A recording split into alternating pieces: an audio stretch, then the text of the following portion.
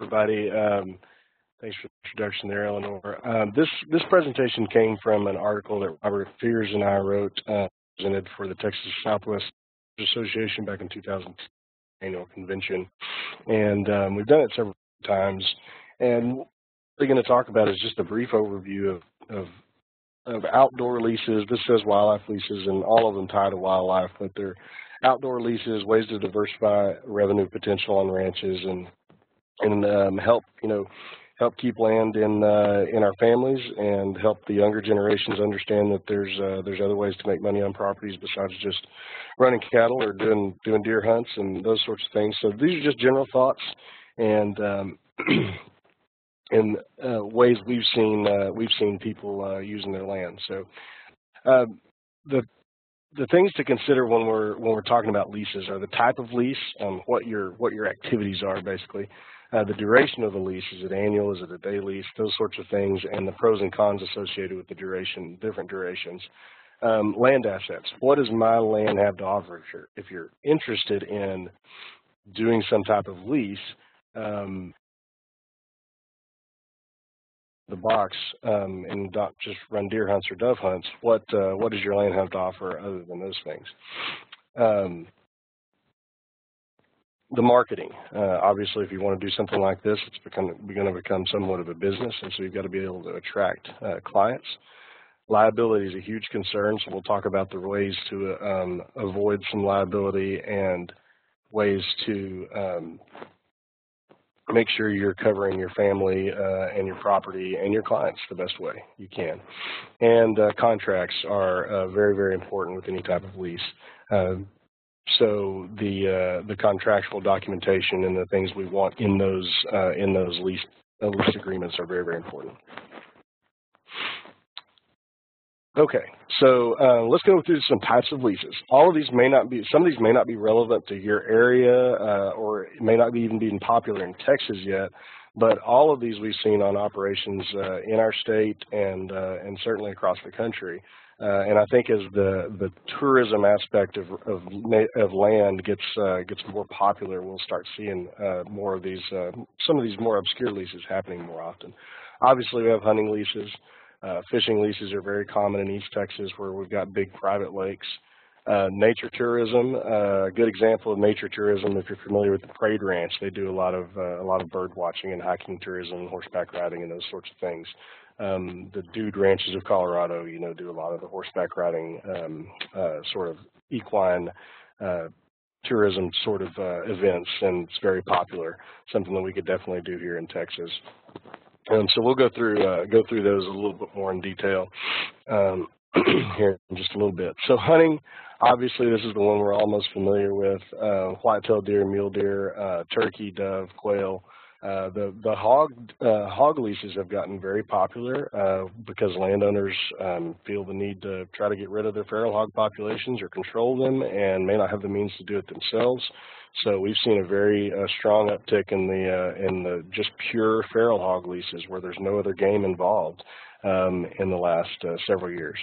And then obviously exotic ranches, exotic leases on low fence properties in the hill country for axis deer, black buck, those sort of critters. Bird watching. This may not be one that you're hugely familiar with, but all along the Texas coast and in parts of the hill country, bird watching is a very popular lease. Usually it entails some photography, but there's lots of bird watchers that aren't photographers, and the leases are very diverse in terms of the structure of the lease. Most of them, I believe, are day leases. That they just charge for the day out on the ranch or for a weekend out on the ranch. I do know that a lot of the folks on the coast will do morning and evening trips, and then the lessees will wrap in a fishing trip or some other type of tourism inside that bird watching trip that they do. You can rent out equipment. You can do pamphlet with all the photos of the birds that have been seen, so people can check these things off. There's lots of ways to charge for other things besides just the trip in these bird watching trips. You can seasonally market. In Texas we have resident birds in the fall, and we have breeding migrating birds in the spring and summer, and so there can actually be two sets of trips for the same clients if they wanted to do a full year of bird watching. There's a spring trip and a fall trip in there. For independent ranchers, these are going to be your more nature-friendly clients. They're going to be more cognizant as a whole of leaving trash on the ground and driving in areas where it's muddy and rutting up roads and these sorts of things. So while you'll normally have a guide for a bird watching tour, your clients are going to be probably a little more cognizant of those sorts of things. Minimal landowner involvement, usually on the ranches that we see doing bird watching and down on the coast for sure, they have an intern or a seasonal birder who will do the trips for them, and for usually very little fee. And so the landowner is not as involved as they are with typical hunting type leases. No facilities required. Usually these folks aren't spending the night. They're going back to the hotel, having nice dinners in town, that sort of thing. So usually you don't have to provide facilities or negotiate a construction of facilities like we see on a lot of annual hunting leases. Hiking, I want to say this is hiking and geotourism, again, usually in combination with other types of leases on properties. Again, some of the larger ranches in the hill country do these sorts of rock climbing and destination leases where you're going to look at cave drawings or springs or just a nice cave, something like that. I don't see a lot of these, but I know that they're wrapped into other packages. The horseback riding leases that are done are usually on large cattle ranches. They usually have some aspect of the cowboy lifestyle and participating in that sort of lifestyle. You're going to have to be very vigilant about liability in these, about routing out the trips. Usually you're going to have some sort of ranch hand involvement in those sorts of things. Almost always an overnight stay because people get dusty and dirty and they want to get cleaned up. And again, usually on large ranches, you've got a route that these are taking, that these clients are taking. So it's an all-day trip usually, if not multiple days. Again, we see these on large ranches. I believe the Nail Ranch, or not the Nail, the 4-6s have done some of this for a while. Again, in Colorado, it's very popular as a dude ranch kind of setup. This is probably one of the more interesting ones. Again, the Freight Ranch, I know, used to do a lot of this, and some of the ranches on the coast do a tremendous amount of just basically nature tours where you're just getting in an airboat or a flats boat or in a buggy or on a horse or whatever, and you're going around and you're just inventorying the species that you see. There may be a plant list. There may be a sort of a scavenger hunt type setup where these folks are they're probably from out of state, and they're just absorbing everything Texas has to offer. They're usually pre-designed tours where you have signage indicating what plant you're looking at or the habitat type or some aspect of the diversity there. One of the guys that used to guide on the Parade Ranch told me a story of the what he called gee whizzes, and these are just little 3-minute tidbits on something that most people don't know. And it may be some edible mushroom or some strange plant that they've never seen before, old man's beard or something like that, glowing in the moonlight. Just interesting tidbits that most people wouldn't pick up on. Photography is always a big plus for these tours. Along with obviously birding and all of the historical information in the area. So this is a good way to get people out, to get them interested in all the aspects that the land has to offer. This is a great kid-friendly type of tour. Again, you're in some sort of vehicle, so it's a lot safer than just walking around or riding a horse or something out on the property. It's very, very good family-oriented type of tourism, and people are willing to pay, what they'd pay to go to SeaWorld or to a zoo to come out to an actual ranch and be able to see nature in its native state.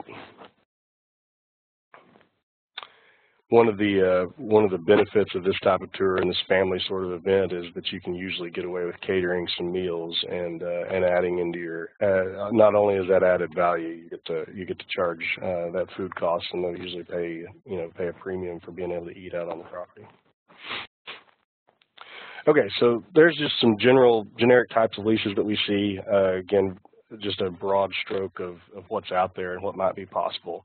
So the duration of the leases, most people are familiar with these: day lease, packages, season lease, year-round or annual. And then sort of a combination of these things. So what I want to do is kind of go through the pros and cons.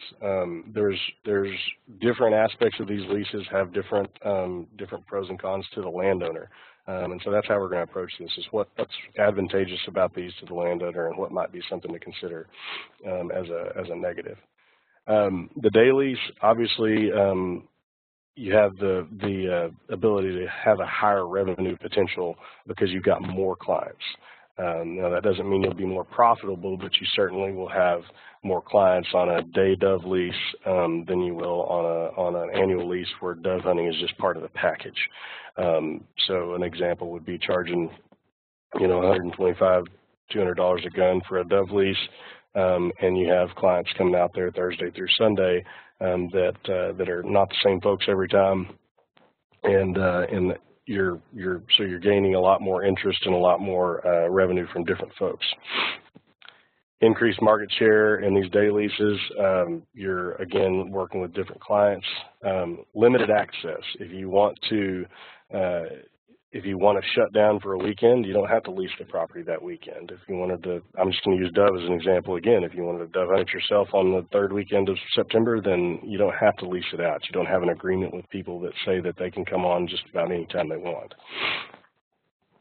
Some of the cons: increased liability. You don't know the people that are hunting on your property very well, so there may be some chances and I don't mean legal liability necessarily as much as just the chance for something bad happening that you're not in control of because you don't know the people quite as well as you would on an annual lease or a season lease.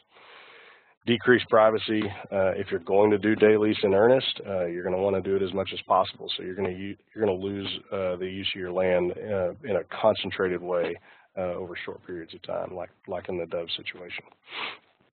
Property management concerns. I alluded to the fact that your bird watchers and your nature tourism folks may be a little more cognizant of appreciating and protecting the resource than some of your hunters might be. Well, if people are only out there for a day, they're going to be less concerned about trash, rutting up roads, picking up their shells if they're dove hunting or quail hunting, those sorts of things. Then an annual lessee would be or a season lessee would be that knows that they have to answer to the landowner and have that conversation later on. So that's probably, in my mind, one of the biggest cons is you don't really know who's there. You don't really know how they're going to take care of your property. And it's not worth it if you have to go pick up 500 shell casings after every weekend. So that's a big one to think about, and there's ways to mitigate that, but that's definitely something to consider. So the package lease.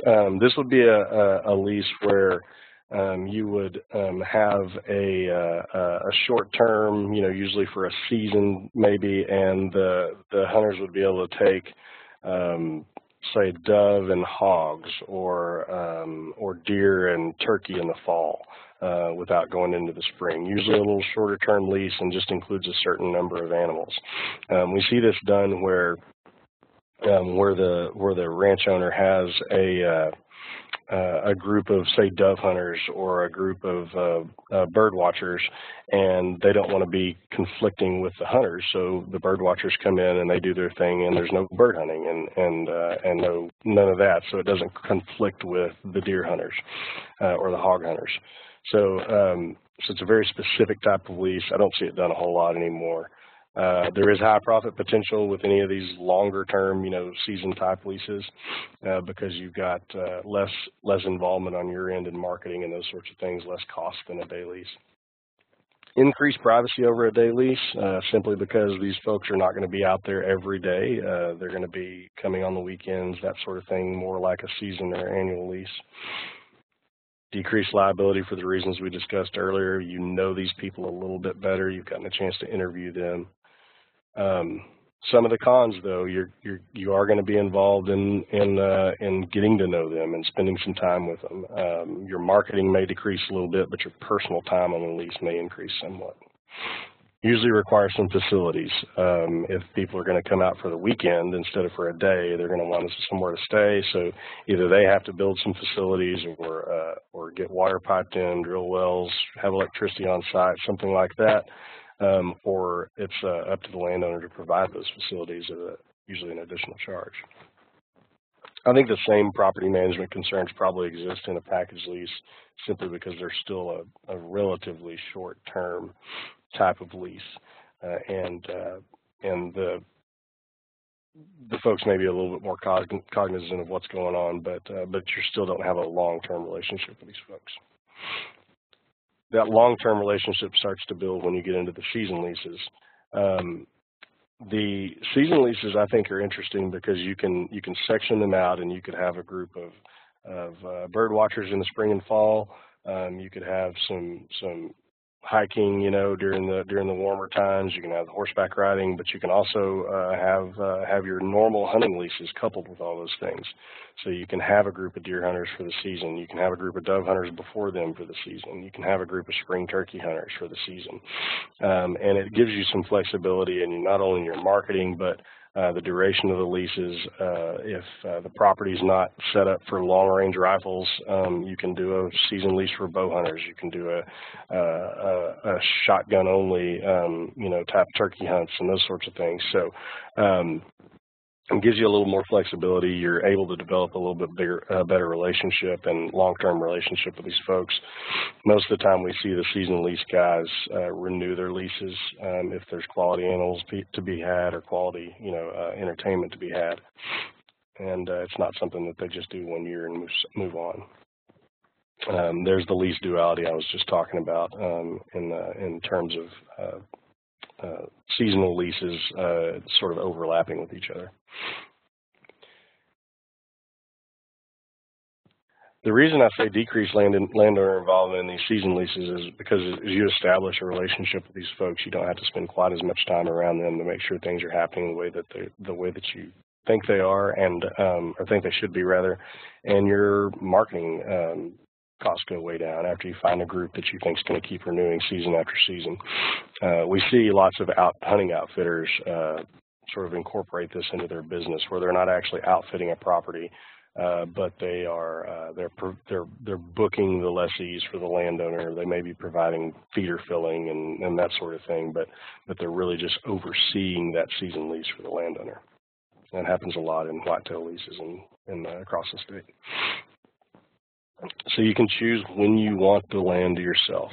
You have privacy during those non-lease times.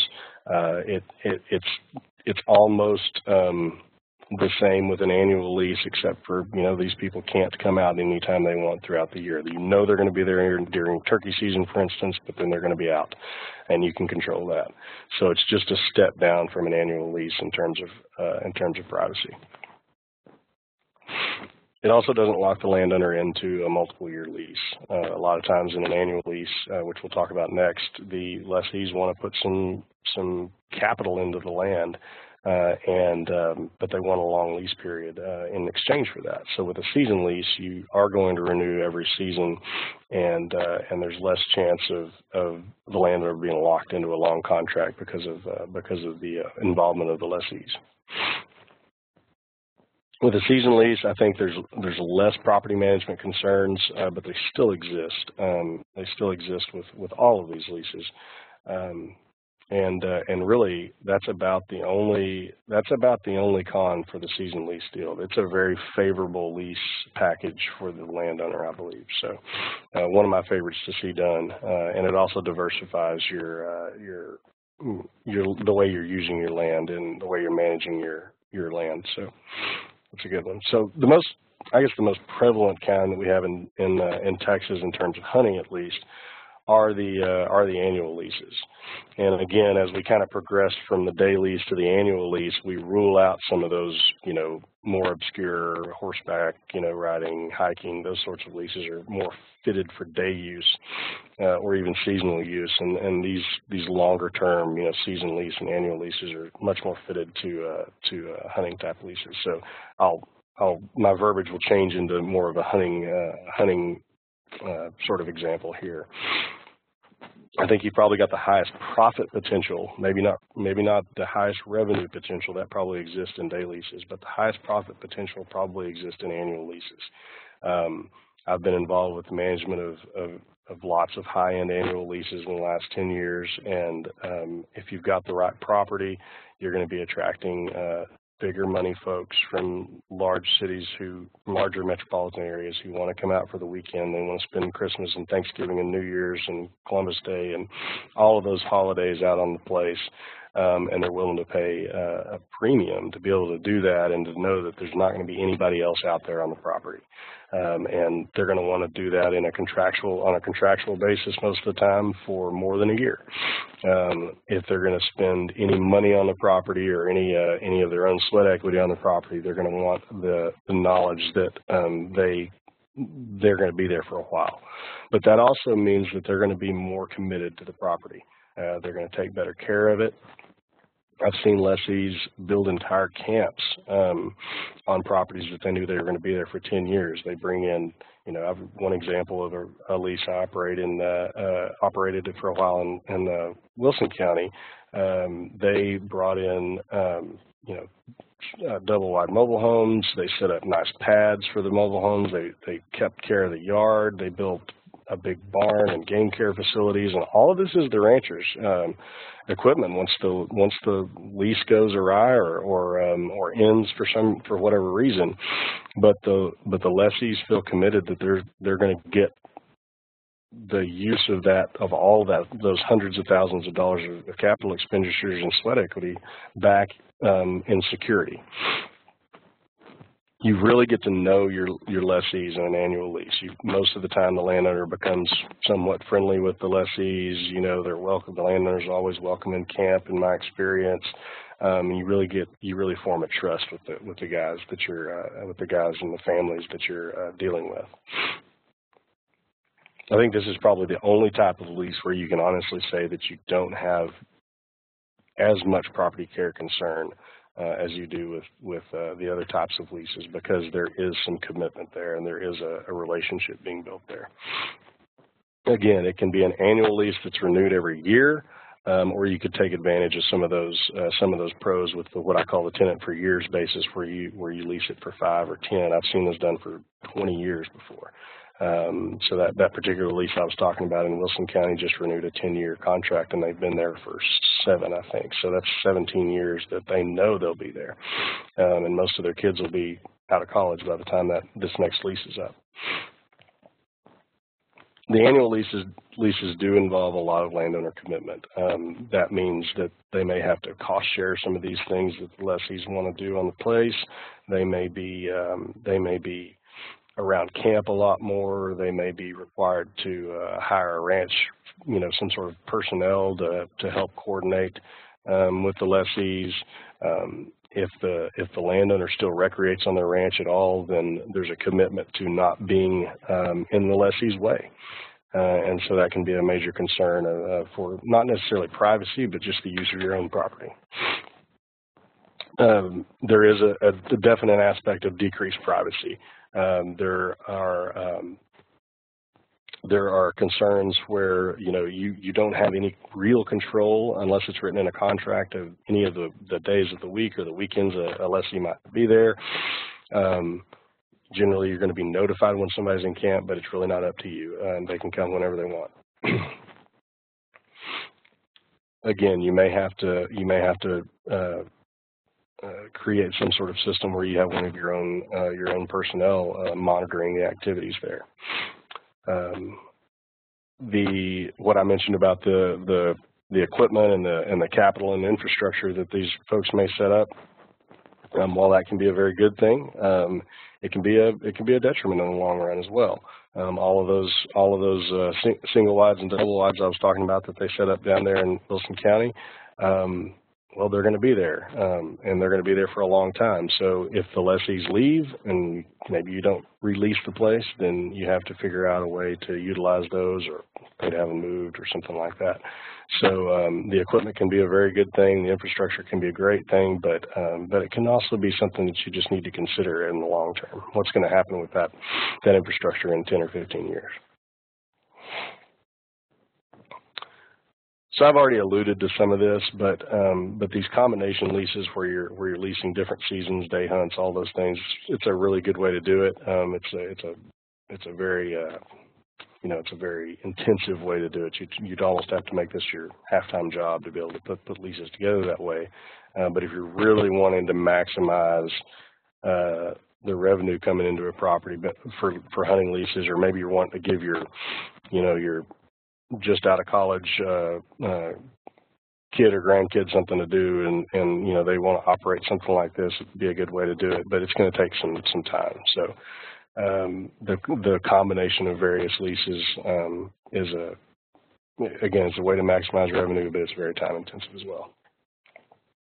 All right, so let's talk a little bit about the land and what you need to be thinking about. As we talk about some of these more obscure leases like the geotourism and the hiking and all of those things, a lot of times landowners haven't considered that somebody might just want to come out to their property and a hike or walk around, or drive around some of the different features. But we do see that people will pay to do that. It's not as popular in Texas as it is other places, but I think that will change. And it'll change with as generations of people get more and more disconnected with the land, they'll be more and more willing to pay for that reconnection. And so what we want to be thinking about, water is a huge component of this. If you have live water or a big lake on your property, that's a big piece of this puzzle. Plant life, obviously is important, different kinds of habitats that you have. If you've got any kind of endangered species, or say you're in South Texas and you've got a lot of the exotics that occur down there, or maybe in the western Edwards Plateau, if you've got different species there than occur naturally. The history, when we talk about the bird watching leases, for example, most of these folks want to go watch birds during the day, or maybe in the morning, and then in the afternoon or the next day they want to go out and go to a museum or tour a city that they've never been on, or go to the Riverwalk in San Antonio, or one of those kinds of things. So incorporating something in your marketing and something in your information about history, and thinking about this yourself, learning about the history of your area yourself, is a really good way to add value to the lease that you're advertising, or the lease. Maybe you think, well, nobody's going to want to come do just this. Well, maybe they'll come do just this and pay you for it, and then they'll go do something else. You just have to be aware of what those opportunities are in your area.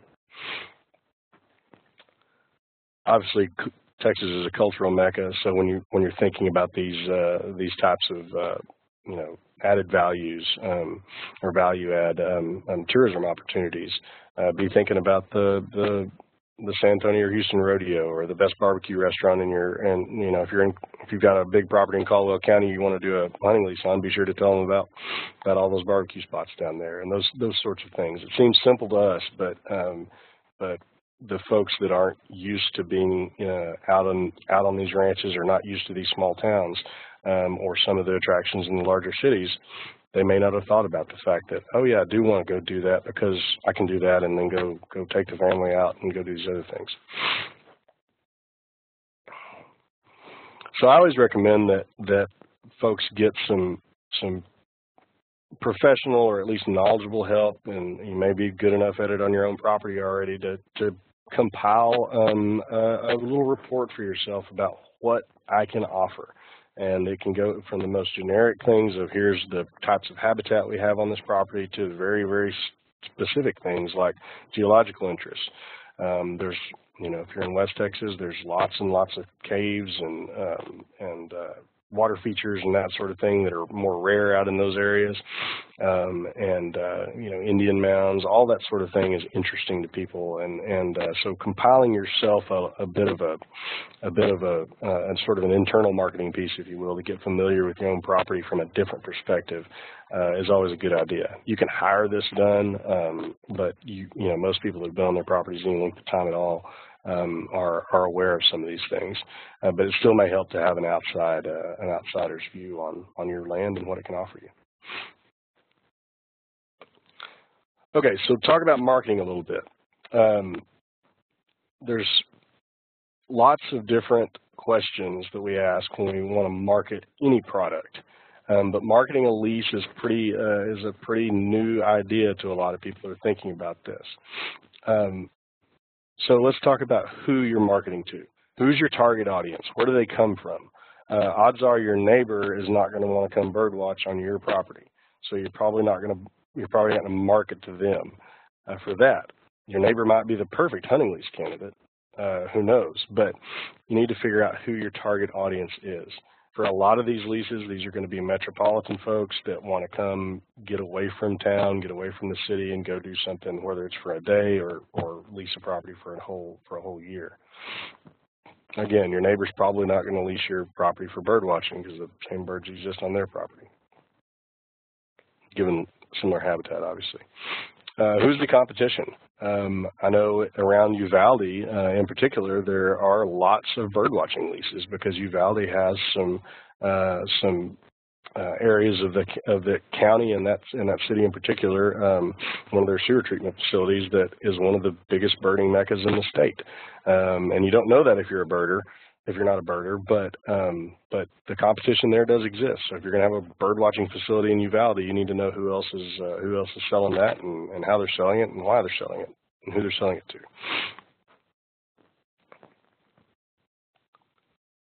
Again, some sort of internal survey about what are the marketable traits of our lease. What is our target audience demanding? If you're wanting to market to dove hunters, what are they expecting out of the lease? Do they want you to plant food plots for them? Do they want to do those things themselves? What can you advertise to make that more feasible and more attractive to them?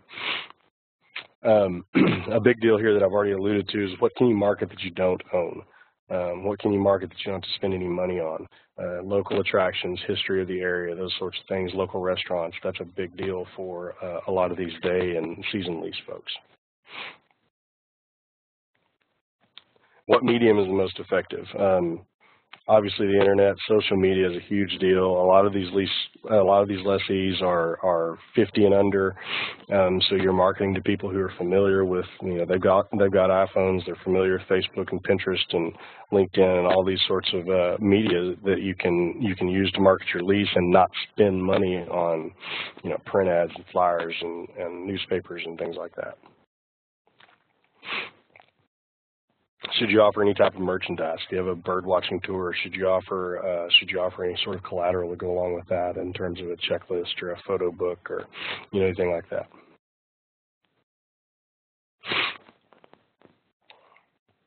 Oops, sorry. So this is very clear, but if you're marketing dove hunts, I see a lot of people, they'll start doing that in August. Most people have already arranged a place to go hunting on September 1st, as of August 1st. So you need to market these kinds of things in the summer when people are thinking about it, when your skeet shoots are all happening, and people are having fun around that sort of activity. You need to be marketing those things then. Of course, you should do a big push later in the year, closer to dove season. But if you're marketing day leases, it's probably a good idea to do it before your competitors have taken up that space and gotten some of that market share. When is your product available? I guess a good example of this would be: is it worth getting if you want an annual lease in a out group of welfares from Houston, say, is it worth going ahead and getting the America's Lands deer permit going on property, so you extend the time that they can use the property? Instead of hunting for 3 months, now they can hunt for almost 5. So when is it available? Affect that time frame at all to make it more attractive.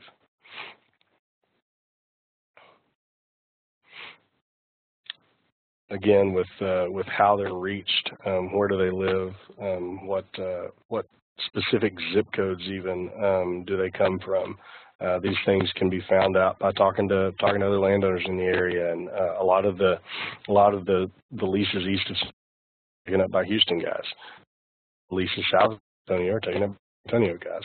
It's just very a very varied interest depending on where your property is located and who's going to be using it.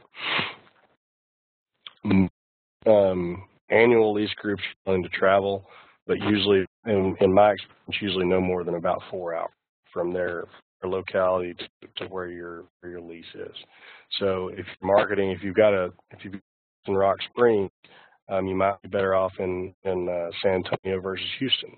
Now, some folks will travel more, or maybe they've got aircraft, but I've seen that just in brokering some leases and dealing with a lot of these lease groups. I've seen that the 4-hour drive time is a big ceiling for a lot of them. Some of them even say 3, but it's hard for Houston folks to get anywhere with big properties in 3 hours or less. So that's a big component of your marketing is where do they live. So I'm not spending money marketing to people that can't even get to the place.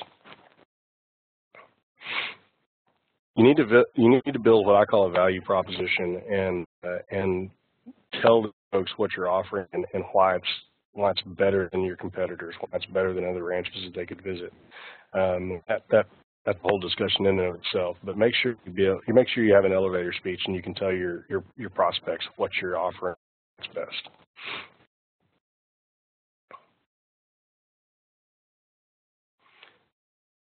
Always do some homework and figure out who else is marketing in your area, and this probably is more easily done with nature tourism and watching leases because they market a little more heavily than the hunting leases do.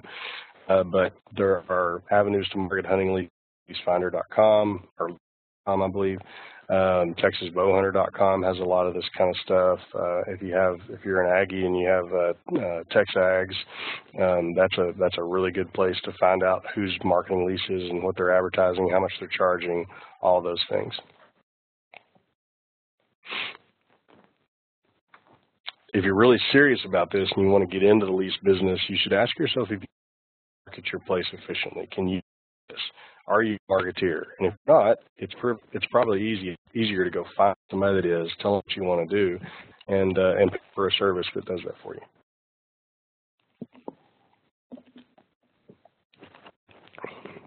Okay, just a little bit on liability. It's a huge question in everybody's mind, and it's a more simple answer than what most people think. So the Texas Civil Practice and Remedies Code, Section 75, states, a landowner does not assure this is safe on his or her land by allowing guests. So, in other words, a landowner is not guaranteed that you will be safe if you visit their property. That's written in code. They are not liable for a trespasser's safety. That should go without saying, but given the world we live in, it's in there, and that's good. And this is a very important one. A landowner is no more liable for non-paying guests than for trespass. Now, on my property, I have all of my guests sign a waiver. I make a joke about it, and they sign a waiver, and we're all good.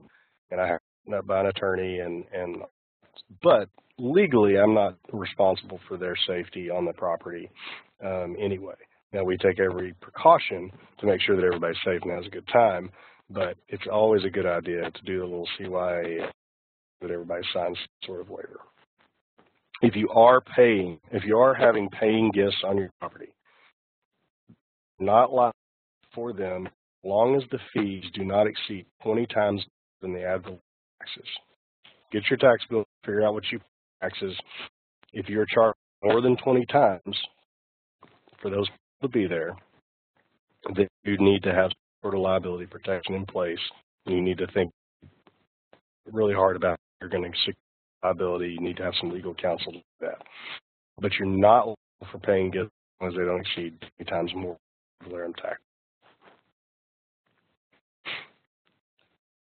So something you should always do if you're going to leave property out owned by a formal entity, not in your name. Having, 3 Ranch LLC or you want to own it in. Don't operate anything. It's liability.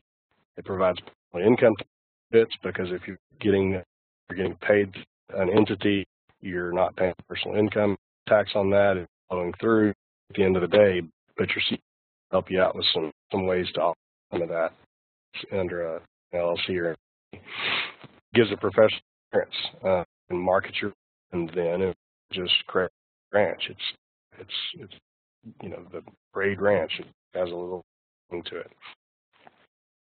Those are the common in the LLPs, the LLCs. Our properties are held in LLCs, so those are their vehicles than LLPs. This type of it is more difficult to cover damage from the asset if the ranch is owned in an LLC. This goes just an aside. If you own property at all that it generally needs to be in an LLC. I don't care if you're leasing it or not, because you hit some freeway, you now became liable for person's injury. They can come out at all of your personal assets, include your rent. Not in an LLC, it really needs to be there. Most attorneys will tell you that they'll live on a larger piece of land, don't necessarily have to be in that protection. Certainly any sort of property. That way, he's responsible if something happens in your lease. They're responsible for he can lose their and possibly that piece of property, but that's your personal.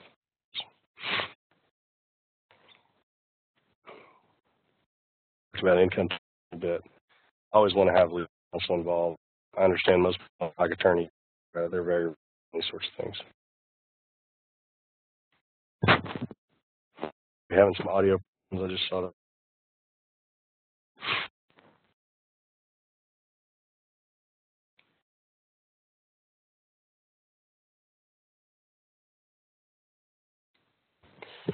So in liability returns, you can either charge less than 20% of the ad valorem tax amount, which limits, or carry some liability insurance. Insurance companies throughout the state, I know Fulshire company in Fulshire, Texas, they did a good job of this kind of liability insurance. So there's several companies that do that. That's one of. Okay, let's contracts real quick, and we should be able to move to questions. So you want to contract on every type of lease, and by contract I mean agreement. You want some sort of lease agreement, any type of lease you do. If it's a lease, you those hunters out there, have somebody meet those out there, and they sign a lease agreement and waiver before they start. Every lessee sign it. If a group comes and says, "Oh, I can sign the group," no. Every lessee has to sign the agreement. Every guest of those lessees has to sign it. The leases that I've done in the past had to sign a witness to be there working for them. You need to review the lease and the dates, or review it every year. There needs to be fresh paperwork on an annual basis, regardless of what your contract for these lease guys. Thing is, things clean. What's included in these lease agreements, and you can find copies of sample lease agreement on the internet. Action periods, start dates. When the setup is so in a season, a lot of times they want to come out before the season starts, so they can set up and structures ready to go when our deer feeders, for example, so they're ready when the season starts. Activities are allowed. What game can you? What kind of can you take off the property? What kind of photograph can you take? Ranch. Those sort of things are very important to cover. The equipment allowed. Can you four-wheelers? Is it a bow on lease? Are you allowing people to take photos?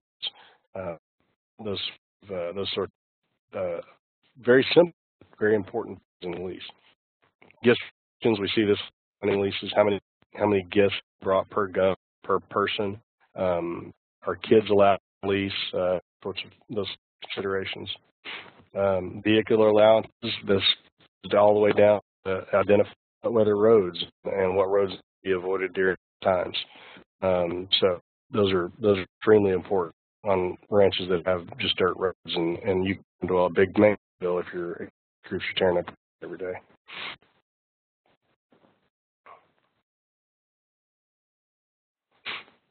It's included in continuing on these lease agreements. Camp safety, there needs to be a whole paragraph on camp safety, where the camp is, if alcohol's in the camp at times, if a consumed alcohol, should they be able to go back out onto the ranch.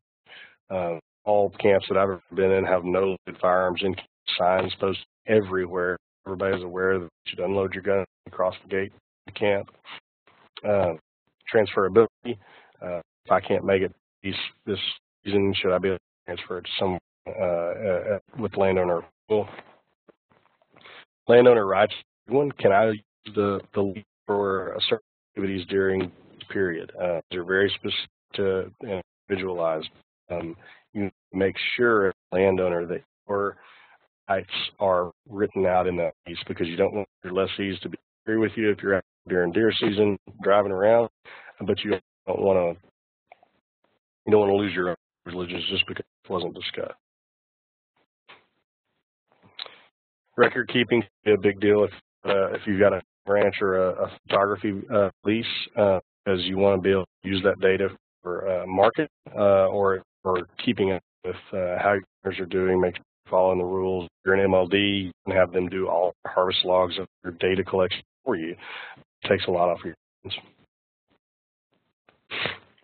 Again, using these, there's always be a path in there about resolution. If something happens, how are we going to fix it? How are we going to get together as adults and partners and go into this thing and fix any problems that we're having? Okay, it's time for questions now.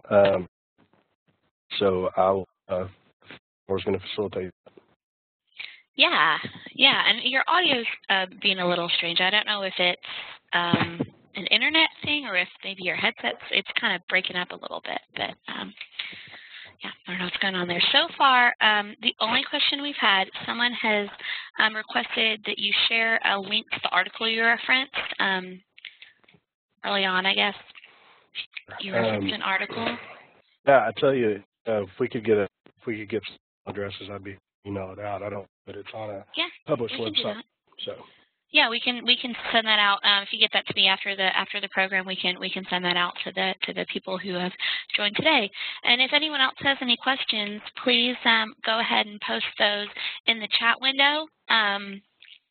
It should be available up at the top of the panel on the right-hand side panel. There should be a chat button. Just click that, and you can post any questions in the chat window.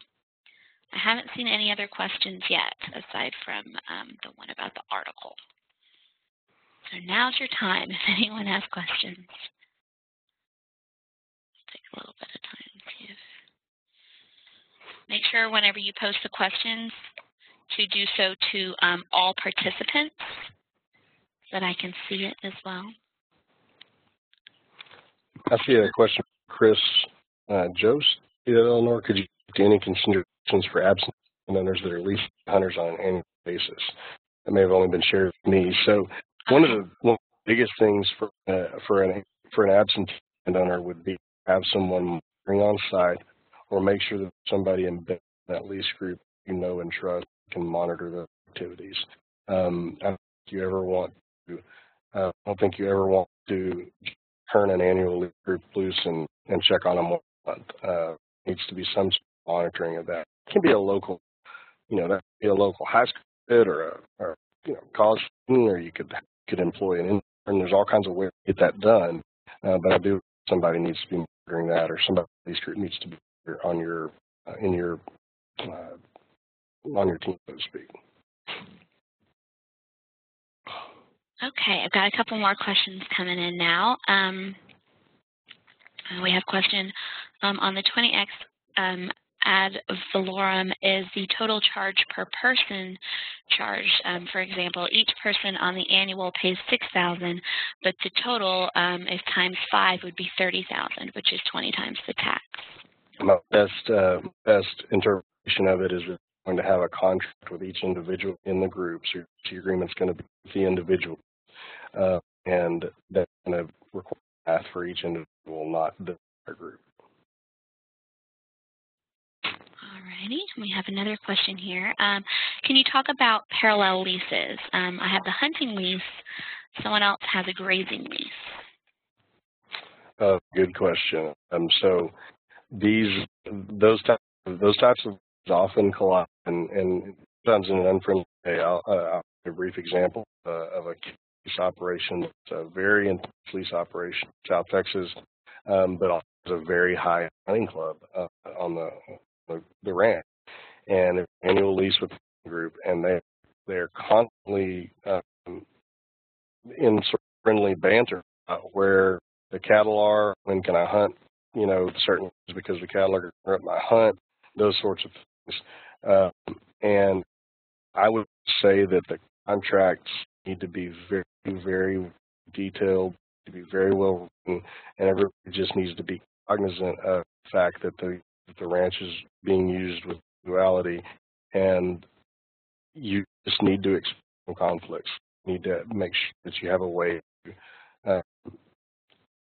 to resolve any sort of dispute that might come up. All right, and I just pulled up a different panel, and I've noticed there's been some questions over in our Q&A panel as well. So again, if everyone could post those questions in the chat window, not the Q&A window, but for now I can go through and read some of these out. Okay, I'm seeing that we're still having issues. I've sort of adjusted the headset, and I don't see anything that you're not doing. Yeah. We'll say that if we email address, I can pass some of these answers. I'm not getting them. So. Okay. Yeah, we can definitely do that because there's definitely still a bit of audio, almost like the audio is cutting in and out. I'm not sure if it's happening when I speak or not, but yeah, I've noticed that on your end. Yeah, someone said they couldn't get the answer on the tax. So yeah, like you said, we can get some of these questions answered via email. I'll collect these and get them to Craig just because some of them were having a difficult time with the audio, and get answers out to everybody. And I'll continue to relay these to you, and hopefully the audio will pick up. But if it doesn't, like you said, we can get these answered via email as well. So here's a question. My neighbor has asked to lease my land to him to use as part of his leasing out of his land. Specific issues for this type of lease. Can you repeat that? I'm sorry. It says, my neighbor has asked to lease my lands to him to use as part of his leasing out of his land. So I guess. Oh, I got you. So there would be a lease and a sublease agreement there. So your neighbor would sign a lease with you, and then you would have to approve a sublease or a sublet to have a subtenant in there and approve the lease agreement with that tenant. Just like if you're subletting an apartment. Okay. Alrighty, let's see. What are some tips for hunters on terms to include or avoid in a lease? From the hunter side of it, you want the lease to be as broadly written as possible, and I would say the main things are the fact that you can use ATVs or UTVs and vary your type of vehicles, because a lot of ranch owners don't like four-wheelers to be used on a ranch, but it's very advantageous for the hunter. The type of weapons that can be used. It's very popular now for lessees to only want bow hunters or to not want bow hunters at all. It's a very mixed set there. So make sure that you You can use any type of weapon you want to use. And the ability to modify the ranch, to bring in your own infrastructure, to build panels around the feeders, simple things like that that you may want to do. Don't take those for granted that the landowner is just automatically going to let you do those things. Okay, I've got another question here. Any requirements for smoke alarm, fire extinguishers, carbon monoxide detectors in lodging, like the rules for traditional rent house? Yeah, there's no set rules for that in the codes, but I would say that any sort of lodging you have needs to be up to code, because you can be liable for gross negligence. And if there's a gas leak or something like that and the house blows up and people are injured, you can be sued for gross negligence, even if you weren't liable in the way the codes read about the ad valorem taxes and those sorts of things. You can still be liable if there's gross negligence. Okay, and just by the way, your audio's just great again. It's working just fine, so that's good. We have another question here. What's the typical policy for yearly leases for the lessees bringing guest hunters? Most leases that I see allow 1 to 2 guests per hunter per year, so or sometimes per hunt. So you can bring a couple of guests if you want to, or maybe a husband and wife and their children, but you're not allowed to bring 15 guests at a time. Now, the higher end leases, the higher up the chain you go, the more liberal that rule gets, because you want those guys that are paying $50, $100, $200,000 a year to be able to bring their clients in groups and that sort of thing. So I know one particular lease that's got 10 lease members, and oftentimes we'll have 50 or 60 people in camp, including kids. So you want to give the person some flexibility as a lessee, but you want to manage the numbers so that there's still that safety and your property is still being taken care of. Okay, and then going back, just because the audio was really a little strange when you were answering the question about the valorem tax, can you go over that just briefly again? The question was that if it's a cumulative number for that 20 times ad valorem tax, or if that's with the individuals. And my best interpretation, probably the safest interpretation of that, is it needs to be taken on an individual basis, because likely even if you have a group of lessees, you're going to have a contract with each individual, even if there's a blanket contract. So I would interpret that as, again, I'm not an attorney, but I would interpret that as per individual. All right, and I'm not seeing any other questions just yet. So again, if you guys have more questions, please post those in the chat window. I do have a request to provide this site to the section of the property code that covers liability. So that's something else that we can send you guys in an email following this program. We can get a list of all the participants, all the attendees, and get you guys that property code as well as that article that was requested earlier. Not seeing any other questions. And by the way, thank you so much for joining us today and for doing our Wildlife for Lunch and being our presenter today. So that has been super great. Yeah, I appreciate everybody attending, and I hope it was helpful. Yeah, definitely. Let me see. Oh, here's another question that just popped up. Oops. All right, here it goes. If you're leasing to a professional outfitter or guide to bring in hunters, how detailed should the lease be in regards to kids and safety, other things like that? Well, the kids are going to be ultimately the responsibility of their parents as long as there's no gross negligence involved. But detailing, if you're concerned about having children on the lease, there are certainly leases that do not allow children. But the more detailed a lease agreement can be in any aspect, the better off you're going to be as a landowner. If you're basically concerned about the kid's safety, you can have language in there that references the parental involvement, maybe that there always has to be a parent with a child under 16 if they're hunting in a blind, those sorts of things, or out on the property by themselves. No children can drive vehicles unless they have a driver's license, that sort of thing. But the more detailed you can be, the better.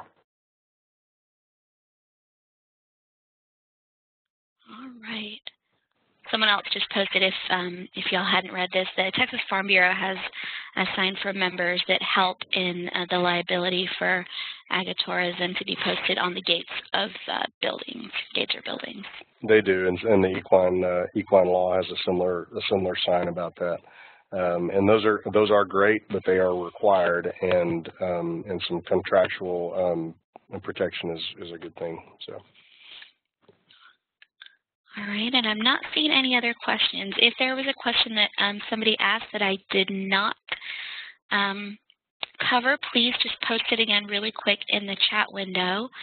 And our next, just by the way, our next Wildlife for Lunch will be on March 17th, and the topic of that program will be identifying predation on wildlife and livestock. And as always, this program will be posted online on our website as well. So if there's something you didn't catch, you can go ahead and find it on there. Probably within the next, week or two, it'll be up on our website. I'm not seeing any other questions coming in. So here's one. As the law now states, are there some aspects of liability that a guest cannot waive in a release you ask them to sign? No, not really, but just understand that a lease is only worth the paper it's written on most of the time if something really horrible happens. You're never going to be able to fully protect yourself from lawsuits. You can make sure you're protected from the outcome of those suits, but you may still be liable for your liability still may be challenged, even though you've protected yourself to the fullest. All right, and someone just asked the next Wildlife for Lunch. The next one is going to be on March 17th. It's going to be on another Thursday in March. So, all right, I'm not seeing any more questions. Another call out again for questions if y'all have any more. And again, thank you so much for presenting for us today, and thank you everyone else for coming out today for our Wildlife for Lunch webinar. If y'all could fill out the evaluation that should pop up after the program, that would be very much appreciated. Also give us some feedback on some other programs you might want to view as well. All right, I'm not seeing anything else. Okay, well, thanks everybody. Yeah, thank you so much, and I hope everyone has a great day.